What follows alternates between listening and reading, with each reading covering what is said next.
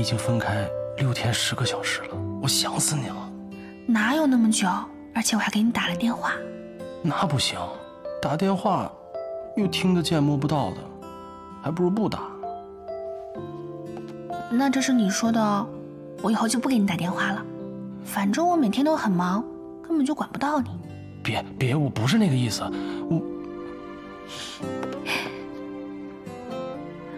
我开玩笑的，我巴不得天天都见到你。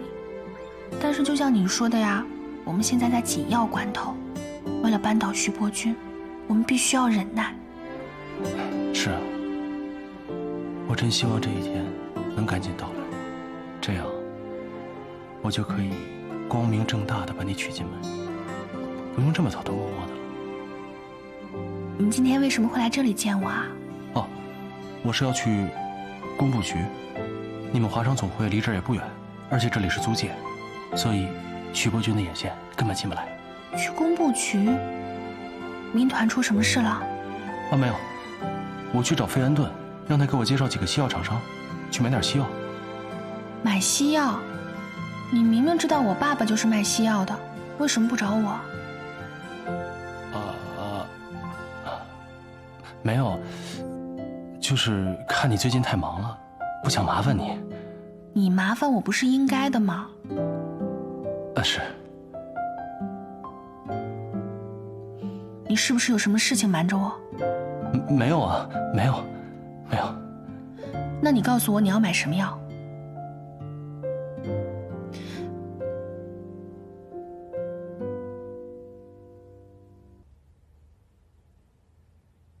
阿司匹林和奎宁。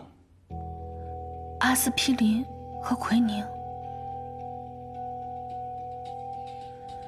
这2种药都是管制药品，而且是前线作战部队常用的。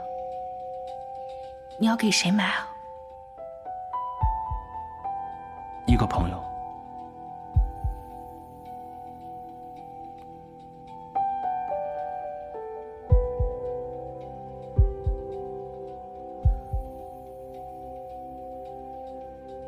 南边的朋友。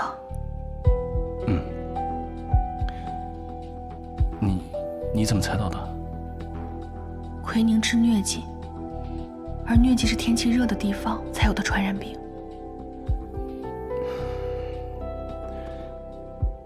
婉清，我不瞒你了，我卖这些药品是为了给我一个故人的。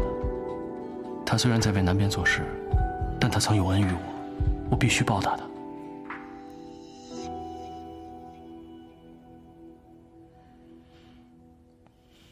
有恩必须要报，这个药我来帮你买。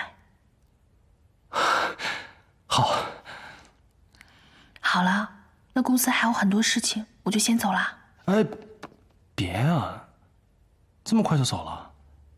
我还没报够呢。我们刚才不是才报过吗？你现在又不在司令部上班，我又见不到你，你也不管我。那我怎么样才算管你呢？